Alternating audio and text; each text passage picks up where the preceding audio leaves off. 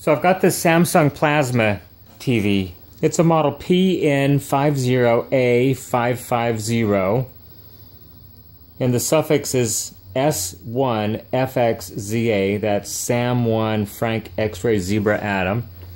And the problem is, well, it's working pretty good right at the moment, as you can see, but sometimes you'll just be watching it and it'll go out, or the picture will break up into a bunch of lines and the audio will become distorted. And so let me show you what that I have narrowed it down to real quick. So it's not too bad, but right now what I've noticed is if you look at these two coils right here, under each one there's a little IC chip, and it's a switching power supply, and it converts the 12 volts from the main board into different voltages for the set to use. Now the bottom one reads about 1.1, which is fairly accurate. That's where I should see it. Now the top one reads 3.3 at the moment, but just a minute ago, and maybe it'll do it while I have the camera here, it's kind of bouncing around a little bit. It was down to about 2.8 volts, and that's a definite problem. If it gets much below about 2.9, typically I see problems with this. It's staying pretty steady right now. It's at a voltage where the set can definitely operate fine at this moment, but like I said, if it drops much lower, then we have some definite problems. So I've had this problem, like I said, in the past. I did a little research. I actually found a replacement kit from Shop Jimmy to repair this problem that comes with all the parts that you need. Okay, so here's the kit. Here's what it comes with.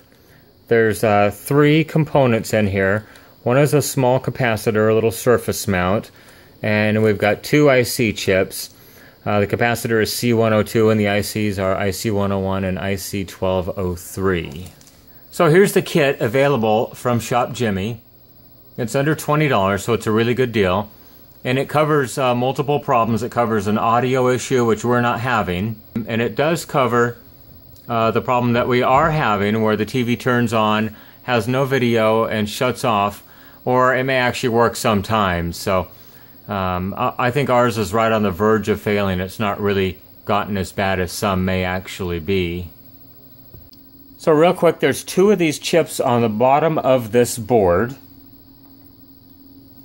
And now this is the one that we're interested in right here. It's IC101, and then this is the capacitor that we need to replace as well.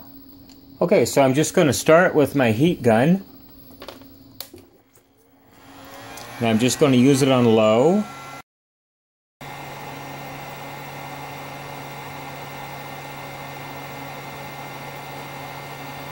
It's almost ready to move. I can see the solder. I don't think you can see it on the camera, but on the far side it's starting to move. There we go. We can just lift it right off the board. Now this chip, as I recall, the last time I changed one, the chip actually had a heat sink under it. There we go. Let me turn it over so you can see the bottom side of it. So next I'm just going to prep the board. I'm just going to add fresh solder to it here. And I'm going to have to remove that big ball of solder in the middle. I don't want that much in the middle as well. So if you don't have a solder sucker, you can use solder wick in that case. And the solder wick comes in a roll. So I'll go ahead and I'll do that. And it just wicks it up. You want to leave just a little tiny bit left.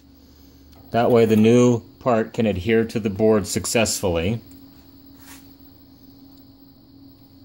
And I'm just going to remove the excess solder from these 2 pads as well.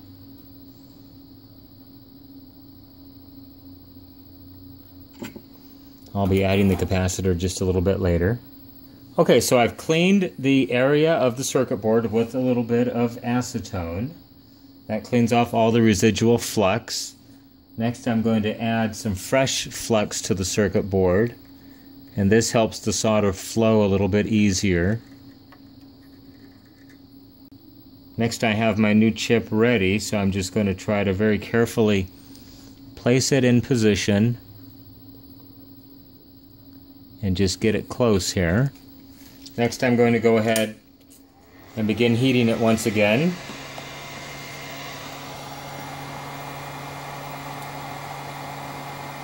It may want to walk a little bit.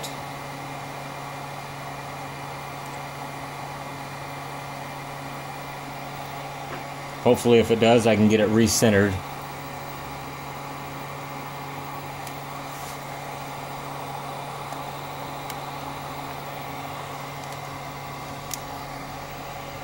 Let's see if I can get this light in a little bit better location for you.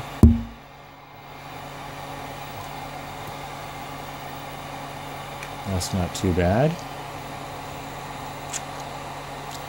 Well, I can see it's already becoming molten. When it's all done, what you can actually do is you can move it and it'll bounce back into place. See that? As I push it away, it actually comes back onto the pads. So that's how I know I successfully have all my pads ready to go. Okay, so I have the capacitor in place. Let's see if I can get it to take a little bit of solder. Sometimes these tips are a little bit magnetic and they'll try to suck the capacitor onto it.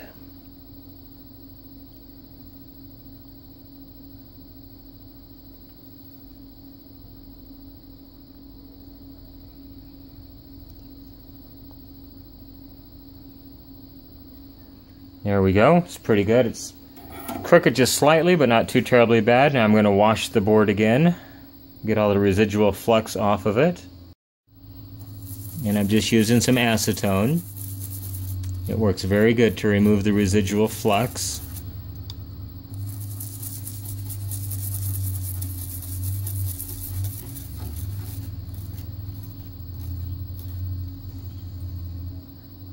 There we go, looks very nice now. Let's go ahead and give it a try. Okay, here's the set after I have the chip changed. I want to do a quick voltage measurement for you here. And you can see it's at 3.345. It's holding much more steady. Last time it was wavering by, what was it, 1/10 of a volt or so. And it had dropped down to, like I said, 2.8, 2.9 volts while I was troubleshooting the set. So we're definitely holding much more steady on this one. This one should still be at the 1.1 volts. It's doing very good.